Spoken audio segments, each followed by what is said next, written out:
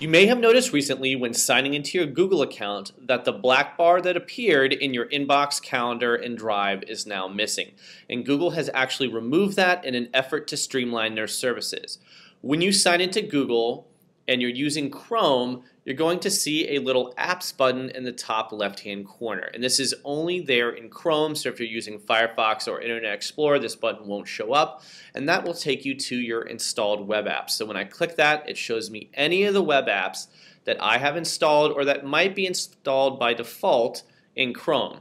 And I can click these icons if I want to jump to Calendar or Drive or Gmail.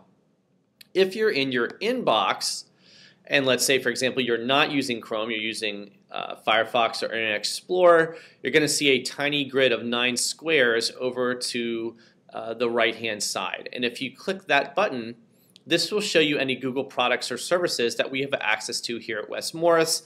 And I can click one of these icons to jump to my calendar, email, or drive from another Google product. So let's say I want to go to my calendar, I can just click the calendar icon. It'll open up a new tab and take me to my Google Calendar. So I'm going to go ahead and open up Drive just to show you that we'll still see that same grid of little squares there, that icon in the top right-hand corner. And if I click that, there's my Google services and products I can access. If I don't see one here, for example, if YouTube or Maps is missing, what you'll need to do is click the More link below there, and you can see any additional Google products that don't show up on that first screen.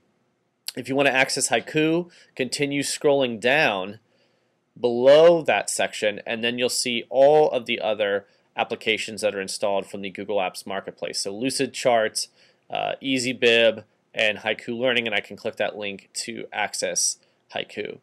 So again, Google has removed the black bar from their different products and services, and you can access your applications either through the apps link on the left-hand side if you're using Chrome, or in any browser you'll see that tiny little icon, that grid of 9 squares, and you can access your applications there.